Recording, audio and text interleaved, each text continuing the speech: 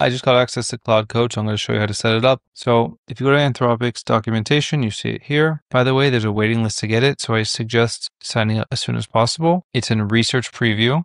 The system requirements. It's really easy to set up. So basically you open terminal, you put in this npm command, and that's it. It's so simple. I already did that. So now we're going to go to a project directory. I'm using warp terminal. So we're going to do some vibe Claude coding. Go to the Claude MCP folder on the desktop, and then go into the headache tracker, the new headache tracker directory. So we're in it. Desktop, Claude MCP, headache tracker new. Great.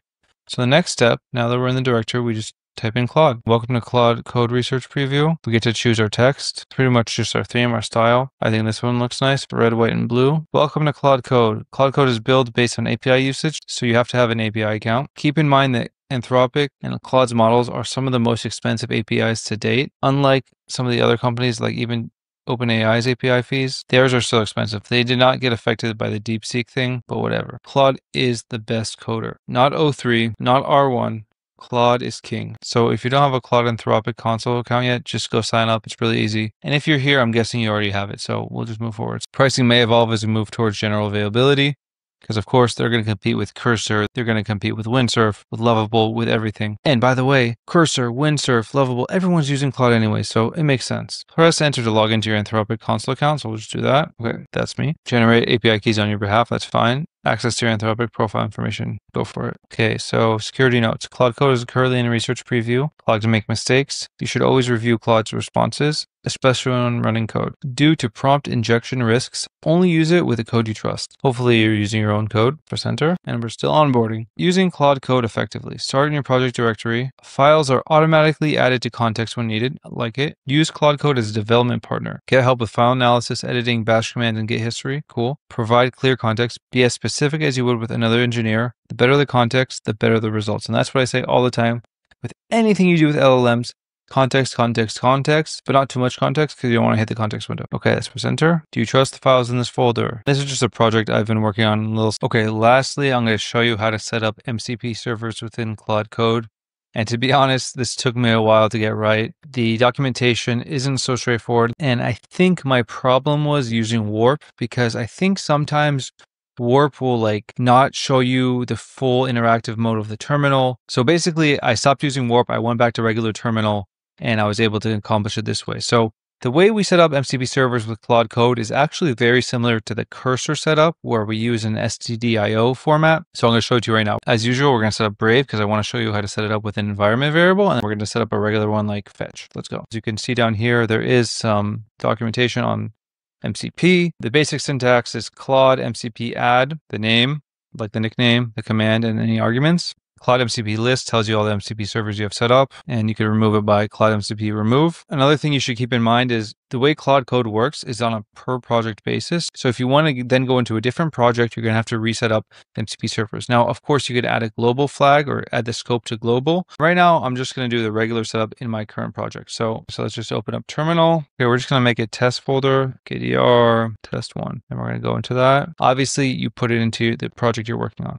Okay, so now let's just look at, first of all, how to set up fetch, because it's a very simple one. So we're just looking at the regular documentation for the MCP. And so we see the command is UVX and we see it's MCP server fetch. Okay, so that's what we need to know. If we look back at the documentation, we do Claude MCP add, we'll give it a name, and then we'll add the command. And of course, if we use environment variables, we do -e and put the API key. But we'll do that in a second with Brave. So first, let's go back to here. First of all, we'll go back into Claude Code. So we type in Claude. Do we trust the files in this folder? Yes, there's nothing in there, but yes. Now let's move this over here.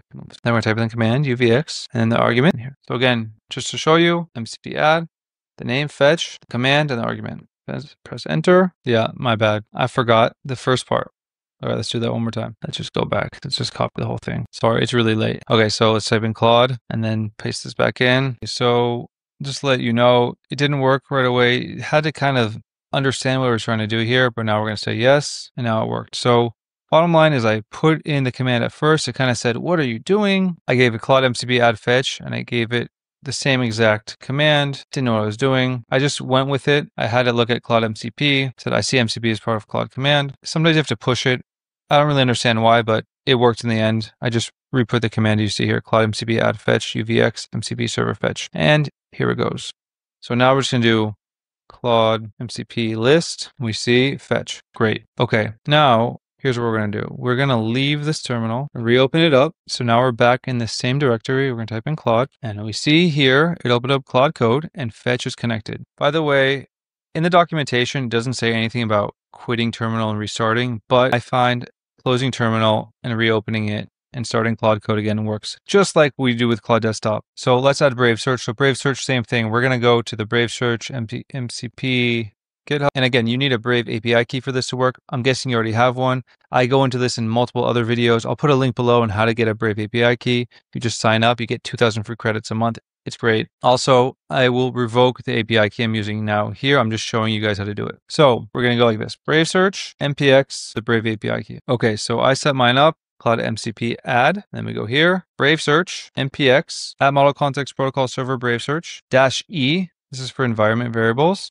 Brave API key, and here's my Brave API key that I will revoke. And we press enter, and let's hope it works on the first shot. Runs Brave API server, yes. This is so weird. So this time it's telling me to do it this way. Let's just try it. This is so funny. This time it told me it didn't work. They changed the format of the API key. They put it before, even though that's not what they tell you to do here. And even though it worked for me a different way before, but okay. So let's just see that it works. So we're going to close this terminal. Let's just open up Claude again. And no. Now it's very finicky. It's really late, so maybe I'm just tired, but let's just do this really quickly. Before I got it to work with -E, but for whatever reason, it's not working. So we're going to do the other method that they mentioned in the documentation, env. Let's hope this works. No, let's just give it some context. Claude MCP list. Okay, so it's giving us some context. Okay, so let's try this again. Claude MCP add Brave Search MPX. Okay, this time it worked. Same exact command. Let's test it out. So what I found also works sometimes if you do Claude MCP serve. Let's run that really quickly. You're not in Claude Code. Let's just open a new terminal. Let's run Claude Code and hopefully it'll stay connected. Boom! Oh my gosh. Okay, so now we're just gonna check if Brave Search is working. We're gonna type in use Brave Search to find the weather in NY. Yes. And amazing. We already see searching and we have a response already. Current weather in NY is partly cloudy with light winds. It's been a long night. MCP servers for Claude Code work. They are very finicky. Sometimes they work with the -E. Sometimes they work with the -env.